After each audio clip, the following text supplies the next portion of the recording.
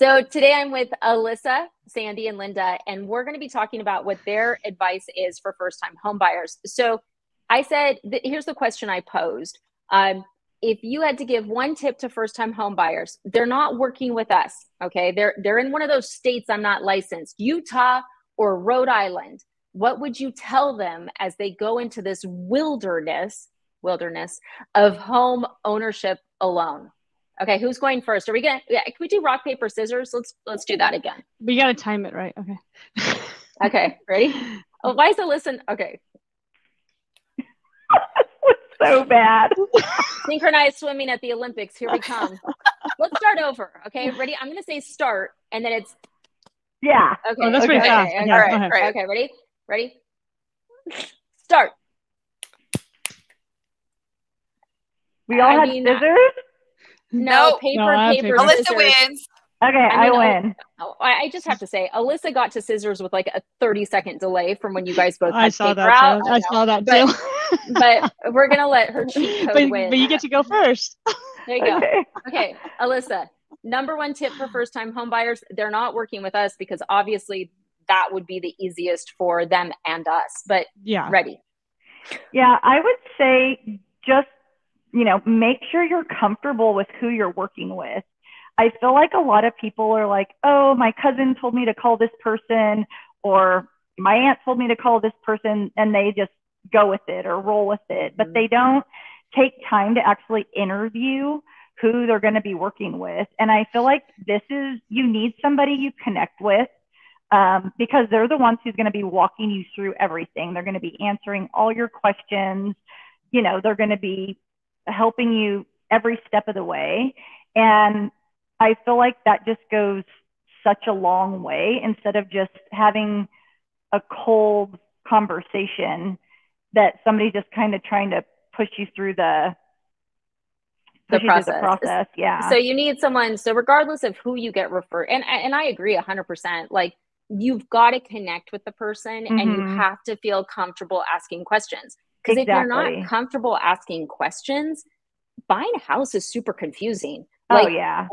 And if you go down Reddit or, even YouTube, like there's so many different opinions.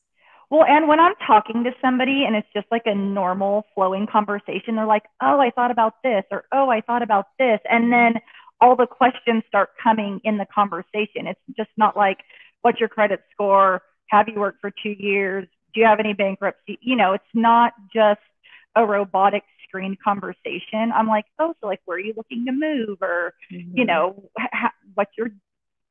how much have you saved for your down payment? Or what are your goals? And then all the questions start flowing and they're like, oh, I never would have even thought to think to ask that. But, and I think it's just make sure you're comfortable with who you're working with because it's an educational process the whole entire way. So I think that's a really good one because a lot of the horror stories that I get texted at 3 a.m. It's always 3 a.m. Yeah. Always. Oh my God. It's always starts off as, I've never liked this lender. My real estate agent said to use them. This is what's going on. Now I'm miserable. Help. And I'm like, do you want me to call now? And they're like, yes. And I'm like, oh, wow, this is bad. Everyone watching, please don't call me at 3 a.m. I only respond if I have insomnia, and we're trying not to have that. Okay, so that's a really good one. Okay, Sandy, Linda, let's see if we can get our synchronized swimming going here. All right, let's see. Wait, are you going to say start? I mean, does it matter? You started without me saying start. So now I'm just more mystified by the fact that like my lighting's crazy. Can we talk about this? Like, yeah, you look like an angel. I'm like in an interrogation room right now. You guys are having a slumber party. Like, I don't even know what's going on. You're at the same place, which I'm still bitter about. Okay, I'll say start. Okay, are you ready? Okay, ready. Start. You guys are terrible. Oh, you're next. Linda cheated. Okay. I'm just gonna, yeah, there you go.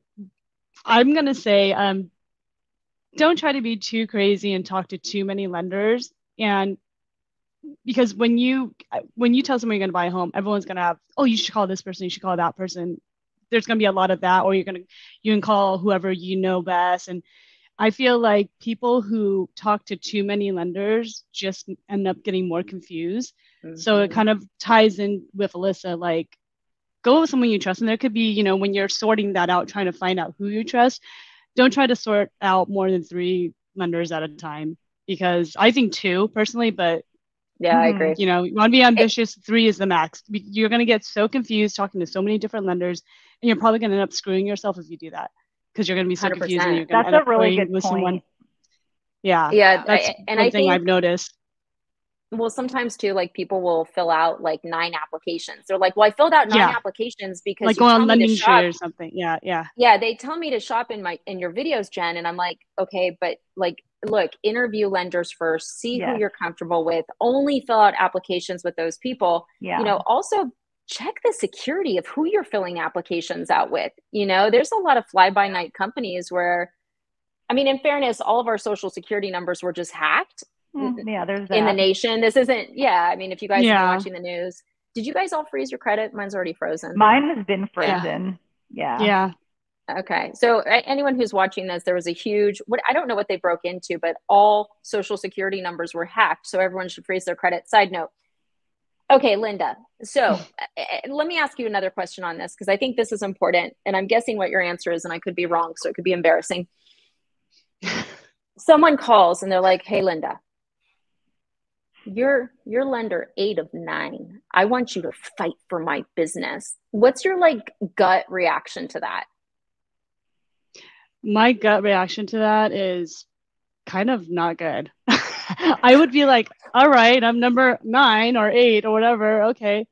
I would still do my best, but if I know I'm competing with 8 to 9 different lenders, I'm not going to be, okay, yes, I'm going to do whatever I can for you. I'm going to try, because I know you're talking to 8 or 9 other people. I mean, where does that? They're going to get confused. You're going to get confused. Like, you're not going to remember. What questions are you asking? Like, how are you shopping? I like to ask that. I would. Yeah, that's a good question. When you're shopping lenders, what are you asking other than rate? Are you asking if they pre-underwrite you? Are they asking how quickly? Have you looked at their reviews? Let me role play with you real quick here, Alyssa. I want the lowest rate, Alyssa. And like, if you want this business, you're going to have to like drop it like it's hot. Well, okay, I would call Sam for that. No, I'm just kidding. Wow.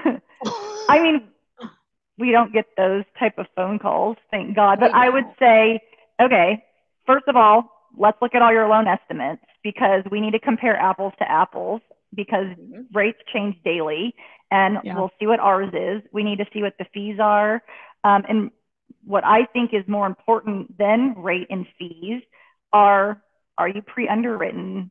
Is it a call center? How long has the lender been doing business?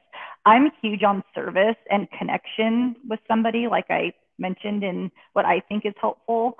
So yeah, I feel like if they had a lot of questions that weren't just rate shopping, it would weed out 8 of those lenders. Oh, 100%. 100%. Yeah. And I pose the question because I know when someone says to me something, like if it's aggressive like that too, like, in my head, I just go, bye. Yeah. I'm non-confrontational, so I'm like, whoa, all right. A lot of people think that lenders are a commodity, like we're eggs, right? Like I'm going to the grocery store, I'm buying eggs, and it's like, when you know the industry, we are the furthest thing from it, because you've got such varying levels of experience and integrity, right? Like, oh my goodness, integrity is like next level. But and look, I think every lender should be competitive on rate and fee. Like we say that all the time. But no, that was a good one. I was not expecting you to say that, but that's solid. Now Sandy's feeling the pressure. Sandy always delivers. Like, let's start there. Show us how it's done, Sandy. Like, what's going to be happening? I know I'm going to lose on. I guess rock paper scissors is not my strong point today. I mean, was this all on purpose? Did you want to be last? I did. Yeah, I sabotaged it totally on purpose. Told you. I knew it. Sandy always has a plan. Sandy always has a plan. Okay. Yeah, she does. So my biggest piece of advice for first-time home buyers is to make sure that so if you're not asking questions, you're not going to get to the bottom of what people are trying to say, right? Like you're not going to be able to weed out who's got the best service. Are you going to connect if you're not asking those questions? Kind of to piggyback off of what Alyssa said. And there's no such thing as a dumb question. So don't be asked that. I think it's a red flag too, because sometimes I'll talk to people. I don't know if everyone on this channel's realized, but most of the phone calls I take are when people are in really bad trouble. And, a lot of times it's like, yeah, like, and I'm like, well, did you ever ask them this? They're like, well, anytime I ask for a question, they just said they were the professional and to just do what they say. Yeah. What do you guys hear on the front end about that? Do you feel like people just don't know what questions to ask, or they're scared to ask questions? Like both. Yeah, I talked to somebody last week who their lender literally would get super angry at them if they asked any questions. She said, I would just ask, I don't understand the discount points. What does that mean? And he would just get angry with her. And she said about the third or fourth time when he made me cry, I realized I needed to maybe work with somebody else. I felt crazy. bad for her. What state was this? I have one in my head. I'm just curious if I'm right. Pennsylvania. Oh, okay. I didn't see that. I'm not going to say the state that I thought it was, but wow. Okay. Yeah. Wow. I mean, that's a red flag to not work with them. Yeah, that's what I said. Yeah. Well, it sounds like she felt that.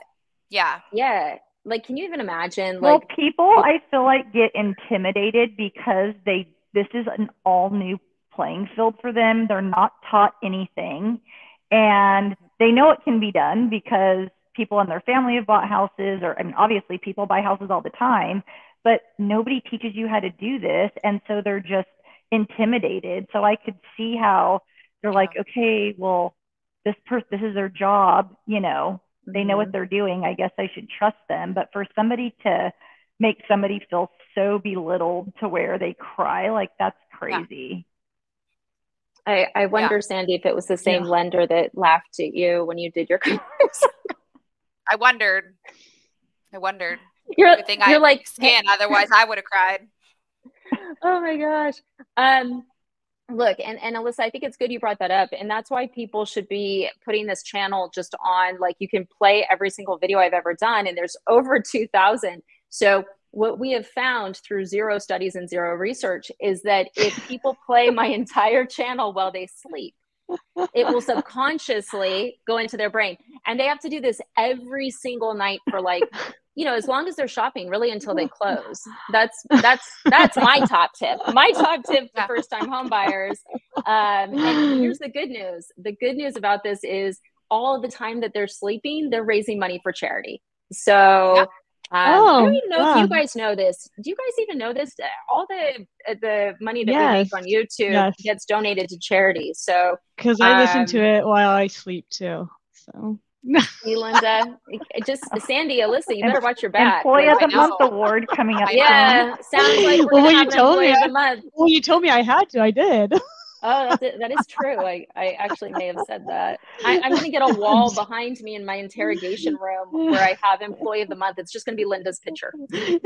Well, the thing is, when people call, they say, like, oh, sorry, I just have one more question, or sorry. And I'm like, do not apologize. Like, I am employed by your questions. Like, my job is to answer the phone and answer every single question you have. Like, hang up and call again. And take up all my time. Yeah. If we don't know the answer, because look, sometimes I think people expect, and it makes me nervous on calls, because they expect us to know everything. Oh, and yeah. Like, guidelines constantly change, depending on the loan type. A lot of it's up to the underwriter. There's unique situations, unique scenarios. Oh, gosh. And the beautiful thing is we have direct access to, look, we have our own processors who will be like, but like, because they're pirates basically. But then we also have direct access to underwriters who will be like, yeah, this will work, or this won't work, or, ask this.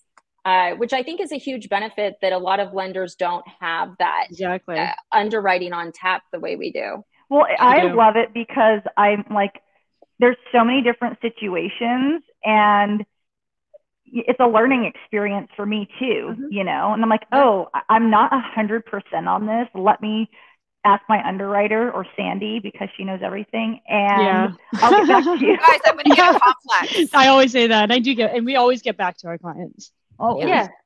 So, okay. So look, and for anyone who made it this long, congratulations. You may be the employee of the month. We're not sure. Once again, the key takeaways are: find someone you trust. Make sure you ask questions. Oh, the other one was really good. Oh, don't shop 9 lenders. You know what it is. You know what it is. Oh, my earphone fell out. My earphone. Oh, watch your videos to sleep. Yeah. That was actually what I was going to end with as the most important. Subconscious learning is huge. You can program your brain to do anything. So, program it to learn loans. Okay, ladies, thank you for joining me. Everyone who's watching, if you book a time on the calendar, which is always free, if you call the team number, this is who you're talking to. So if you're scared of buying a house, there's no reason you should be. This is who you're talking to. Once again, Alyssa in the ball hat. We don't know what's going on. It's always a ball hat. So, okay, guys. Oh, wait, I have to give out the team number. Let's see if I get it right. Because apparently we have some people who watch us on TV. I apologize in advance because that's some high definition stuff. The team number is 786-933-2077. You can call and text it, not 24 hours a day. You can, we just won't respond because we do sleep. Yeah. Yes. Okay. Okay. Hey guys, turn those videos on the background. Okay. Thanks for watching. Bye guys. Thank you. Bye. Bye.